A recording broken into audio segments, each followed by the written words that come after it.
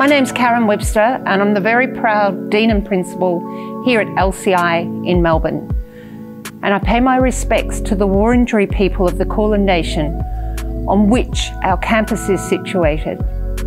I pay respects and acknowledge the elders past, present and the future generations, and acknowledge all of the staff, students and friends of LCI across the globe who are First Nations people. Wow, we're having a moment that is a creative moment. We've been through a crazy period where life has been really complex, but now we are about to make a difference. Creative people are going to change the world. And here at LCI, I couldn't be prouder because our institute works in a completely different way. We're unique. We're unique in a number of ways. Most importantly, we don't put people into little boxes. We're about the cross-pollination of creative thinking. I look around me, the work here that is done by our staff and students, a collaboration, working together, co-design. Is it an art installation? Is it landscape gardening, horticulture? Is it interior design? Actually, it's all three, and a fusion, a hybrid of creative thinking coming together. So it creates its whole new own independent genre. And that's what we're about. We're about finding solutions that are new, that are fresh, getting you to explore completely different ways of doing things. Come with us on a bit of a journey today. You're going to meet some amazing staff, our mentors, we call them, our academics here. They're not just teachers, they work in their own practice. They're creative leaders, and they're going to share with you some of the way that we do things here.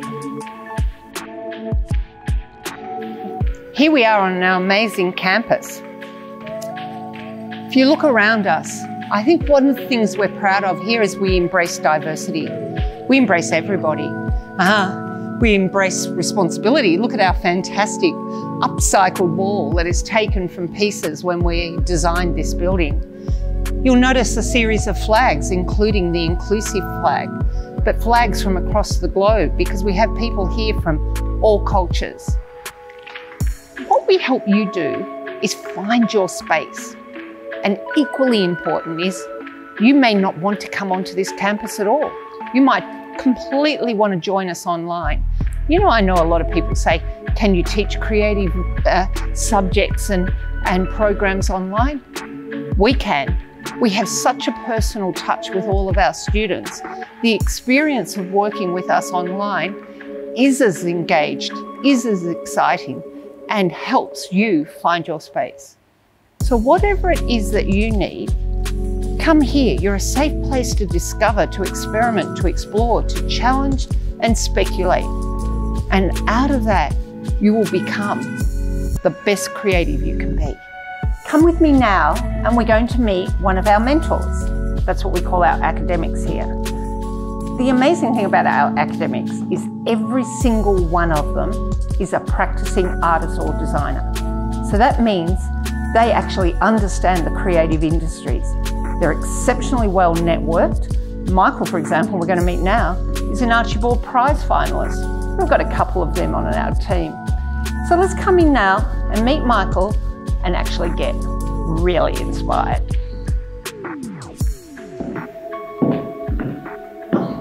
Michael, that's fantastic. I love it. Okay, tell us what you're working on. Yeah, thanks, Karen. Look, this is an old skateboard that has travelled around the world with me. Look, it looks quite nice now. Yesterday it didn't look so good. I've taken the sandpaper to it, sanded it back. You can see one side of it still looking pretty ratty and it's got a lot of chips out of it. But I love this idea of being able to take something old that I've held on to for sort of like the last 20 years since I was an avid skater, and now be able to turn it into something that I can put onto the wall. It's so beautiful. And it kind of tells a story. Like when you're working with clients, do you find that it's really important to understand the narrative of the creative process and give does it have more meaning when it's got a story like that? Yeah, I think so. Like if I'm commissioned by someone to create a painting, or even if I'm going to paint a work for an exhibition, I really feel that it's important that there's inherent meaning in the work. So you work across a number of different mediums and different sizes, different methods? Yeah. I mean, as a background, I'm a traditional oil painter, and right. I'm often creating photorealistic paintings on a really large scale. So the opportunity to work small like this whenever I can, just to sketch and sort of be able to start a work and finish it in half a day, is a really nice process, because oil paintings take a long time. Is there anything you can't do? That's amazing. So when you did the Archibald Prize, the one that you became finalist in, was that in a portrait in oils? Yeah. And it's that probably took me maybe 30, 40 days to complete. Wow. Lots of layers, lots of building up, lots of planning. Right. Yeah. But you know, as an artist, it's really important to be prolific. It's really important to really focus on your work. And so this is going to end up on your wall, is it? Yeah. Building a new house at the moment. A lot of wall space. needs some stuff to go. Michael, these are fascinating. So you're explaining the process. So in terms of the process that I'm going to go through, the first thing I'm going to do is I'll sand this down, and I'll actually take this board from looking like this to looking like the one that I'm working on. And then, so once I've gone over the whole thing enough with the sander, it's going to look quite nice. It's still going to have some rough edges, but I think it needs a bit of that still in there. It needs that patina, doesn't it? Yeah. Yeah. And then basically I'd sketch out the drawing that I'm going to work on. I'm probably going to do a little bit of an underpaint. I've got a really good quality gesso, which is a sort of like an underpaint which painters use traditionally to paint their canvases white with. So I'm going to work with that, and then I'm going to use that as the base to build the drawing up on. It's really fantastic. So what we're going to do is we're going to leave you here to do your work and to immerse yourself in it. We're going to go and meet some of the other mentors and see what they're working on, and then come back and see where you're at. And I'd love to ask you some more questions also of just how you're working with the students. So we'll be back soon. Thanks. Excellent. Heaps, Michael. It's absolute inspiration. Thanks, Karen. See you later. I couldn't think of a better moment to be a designer. Creative people are problem solvers. They're eager to find the solutions. And we're living in a world at the moment where we need our problems resolved and solved. And it's designers that work out ways of how to do things best. That's why it's an ideal career trajectory for you to even think about coming into. Sometimes I hear these strange things like, why would you want to be an artist? You won't get a job. But that's crazy speak in our current climate, because what we want at the moment is people who are innovative, who naturally research and discover the solutions to our problems. I look at the kind of work of our students, like this beautiful work here by Maddie White. Maddie was a photographer, and she, in COVID lockdown, went home to her family farm and really wanted to create something and to be an artisan. And she worked on these incredible sculptural pieces. And how did she make this piece? She built her own forge. That's what creative people do. They find ways of creating magic. In a world where we're overwhelmed with all the issues that are impacting us, we make your life a delight. Let's go and see some more work.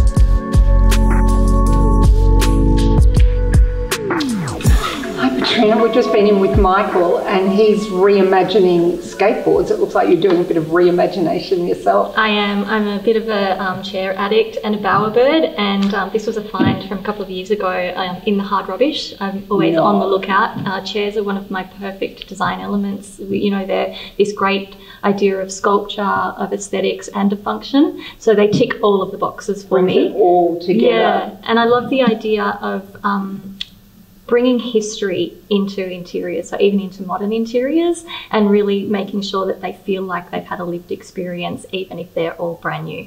My idea is to honour its history, but also bring it into today. So when someone puts a date on it, they've made it with love, because that becomes part of its history. So take us through what you're doing, because these fabrics are fantastic. Yeah, so what I always do, doing them myself is a bit of a passion project. I do reupholster with professionals for clients. I always think, though, as a designer or a creative, it's good to understand the process. So part of the reason I love upholstering my own pieces is because it gives me a chance to really deconstruct the furniture and explore how it's put together. And it gives me a really great appreciation for craftsmen, workmanship, and also the value of really good design. I want to ask you a few questions about Patrina Turner, because we're really, really lucky to have you teaching into our program. But there are so many other things you are doing and that you've got in your repertoire. So you're just saying that you've got clients, so you've got your own interior design practice? I do. I'm a bit of a slashy. So I'm an interior designer, stylist, a maker, and also an educator, which I really love. But I also see education across everything that I do, whether it's talking to students or clients. I think education is king, and it really does. It's a really great tool to help people think about the world in a different way and create unexpected outcomes.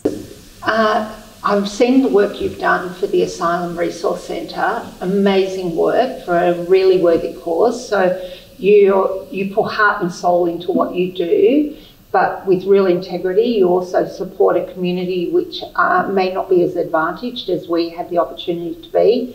So tell us a little bit about the work you've been doing for them. Yeah, so I started as a general population volunteer about 12 years ago with them, and I was just, yelling at the TV because I was so angry about the language that was used around people seeking asylum in Australia, and I just knew I needed to do something. So I started as a volunteer taking people seeking asylum here to appointments, and then a number of years ago they were moving house, if you like, into a new building, and I cornered Con, their CEO, and said, look, I'm a designer. If you need any help, let me know. Because what I also appreciate is that design and interior design is often seen as a real luxury. It doesn't have to be, but it's certainly seen as that. And everybody deserves to have a space that nurtures them. Space is something that really defines how we feel about ourselves and each other.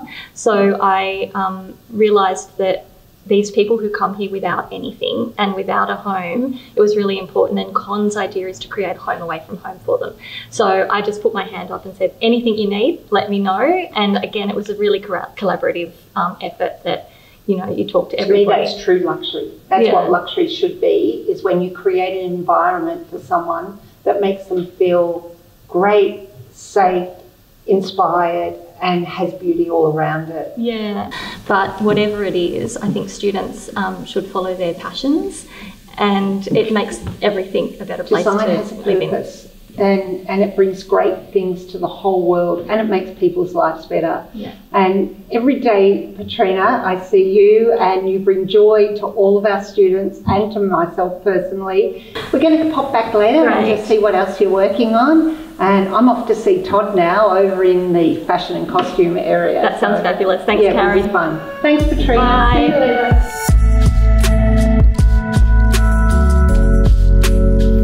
Hello, Todd. Hello, Karen. You're mixing up a bit of magic here. I surely am. I'm mixing up a couple of different inks to do a screen print. Oh, fantastic. Oh, the students are so lucky they get to learn all of these things.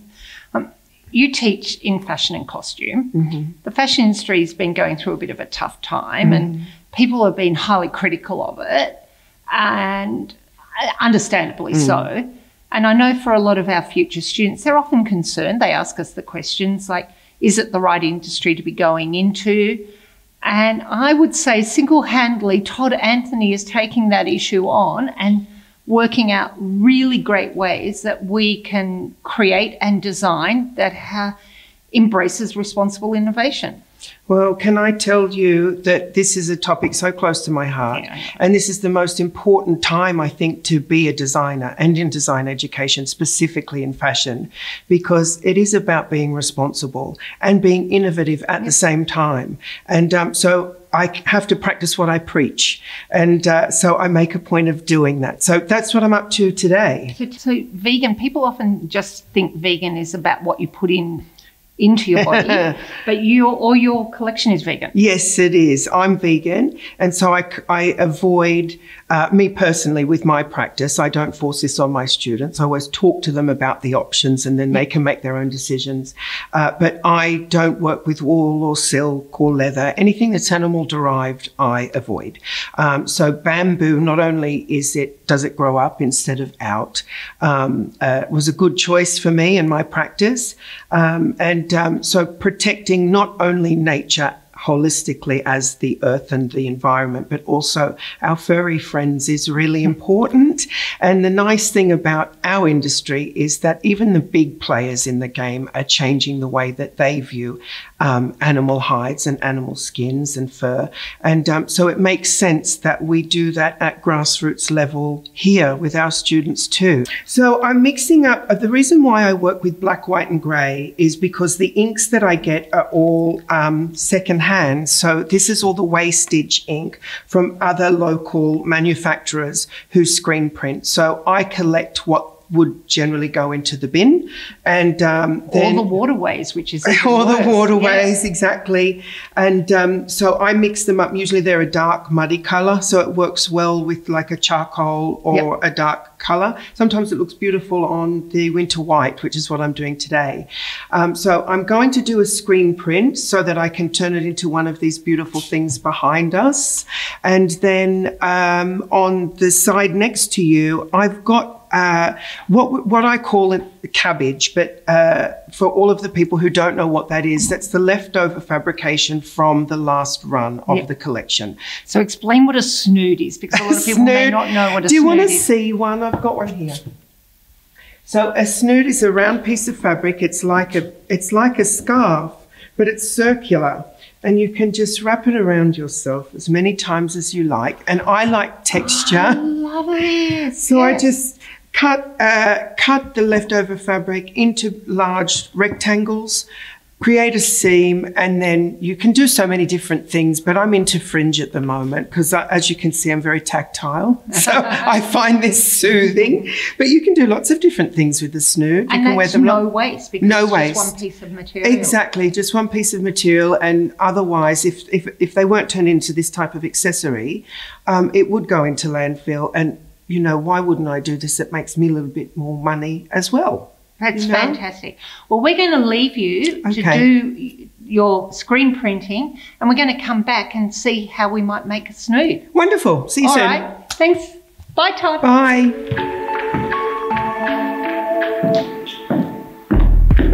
Oh, Michael, it's beautiful. You finished it. Oh, it's fantastic. You happy with it? Yeah, really happy with it. Great work just to be able to make in an afternoon on a Sunday. Very enjoyable. But all the detail is phenomenal. And, you know, I'd always be worried what would happen if you made a mistake. I'm not sure. I think it's a matter of perspective. I mean, I've drawn for so long and, you know, I'm sure there's mistakes in there, but I don't think of it that way. I think, you know, it's how the final work ends up looking, which is the great thing. So you get into the zone type thing and it feels right for you. Over a period of time, you start to learn about mark making and the marks that you're happy with, you know. And when I was a young artist, I'd take so long trying to get everything perfect and get wrapped up in this idea that if something was out of place, I'd just keep focusing on it. But now I'm happy with the way that I work, and I'm happy with the language of mark making that I've created. So tell me, with something like this, how would you take it back into the classroom? Like, how would you work on a project like this with students? I think it's a great one to work with students, something like this, where, you know, you can walk into an art store and you can drop $500 quite easily on a canvas and some paints and things like that. And you don't really need to do that. You can do that if you want and if you can afford it, but really you can walk down the street, you could pick up a piece of rubbish off the side of the road, you know, like an old tabletop or a chair or something like that, and you could easily transform it into a work if you know how to prepare the surface and just bring a bit of imagination to it. So congratulations on today. When you move into your new home, I want photos to see what it looks like on the wall. Absolutely. Thanks, Karen. All right. All the best. I'm going to go off and see Katrina now and see how her chair is going. Great. Thank you. Oh, Katrina, I'm loving the fabric combinations. So at the moment I'm just pinning the fabric onto it to sort of see where the pattern might sit, if this beautiful kind of free-flowing floral and fruits might work nicely here, and I've just got a bit of a play with this one to see if that might be a really nice contrast of patterns and textures. And what we've got is the balance of sort of the greys picking up into this fabric. Yes. So they talk to each other. And these are that's almost a pink tone donkey colour there that marries up with this one here. It really is. So, but why I'm doing it this way is that I could explore maybe 3 or 4 different ways to do it before I rest on what feels right for the piece. And at the moment we're seeing this fabulous kind of aesthetic around the clash of pattern. Yes. But it's still got a refinement to it. So all of the materials that you're looking at have real integrity. They're high quality materials. So Absolutely. that is absolutely important. And then the attention to detail that goes into every single element is important. Yeah, absolutely. And what I talk to students about is that interiors or any sort of spatial design is 100% always about humans and people and Awesome. their lived experience. And so every level and layer that we talk about in a space has to consider the human touch that is associated with that. It's about the student's aesthetic. It's not about us dictating anything. It's about finding your own space. And I can't wait to see this finished. Yeah, I'm really excited. I think it would look great in my office, but you know, I love it. Katrina, thank you so much. We've had such a great day. Really, really enjoyed it. So inspirational. Thanks, Karen. I had a lot of fun. Thank you. Bye.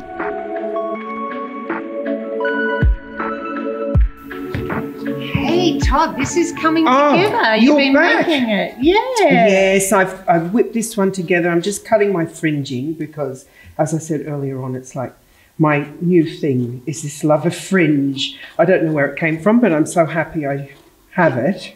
After you wear it a few times, it rolls on itself. Okay. And so all of these things will become tubular. And if you hang it up after you've made them, and you put them in like in your bathroom and while you're having a shower, they'll roll even faster to create that beautiful fringing effect that I showed you earlier on. Very simple, easy to do, and very wearable. Oh, this is such a great thing.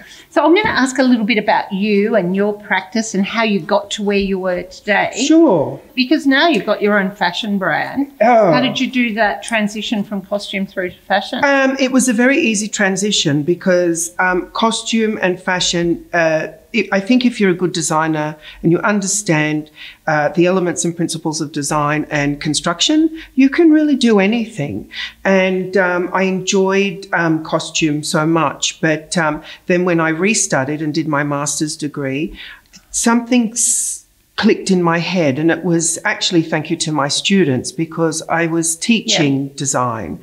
And they said, but you're so passionate about sustainable practices and, you know, you're vegan and rah, rah, rah, but you're not necessarily practicing that yourself. And it was such a prolific moment in my life where... Aren't students amazing? Yeah, I love them. They inspire us as much as we would inspire them. So for all those people in that year, you know who you are. I thank you because I wouldn't be here doing this now if it wasn't for the people that I was working with, my students. They certainly do. I've got a little snood. Unveiling moment. Let me turn it in the other way so you can see the screen print. Oh, and that's then, great. So easy to do. And it goes perfectly with the top you've got on. Oh, funny that. Now, you can do this with anything at home, people. If you're throwing out old sheets, do some dyeing, practice some dyeing techniques at home, cut them up, turn them into a snood.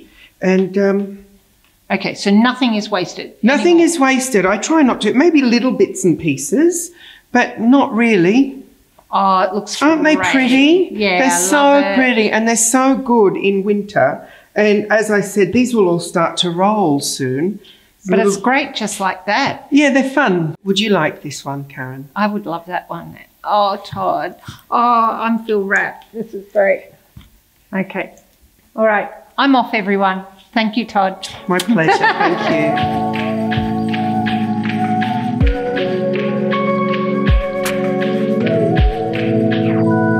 you. so much for joining us today. I hope you learned something. I've been so inspired by everything. Every day you learn something new.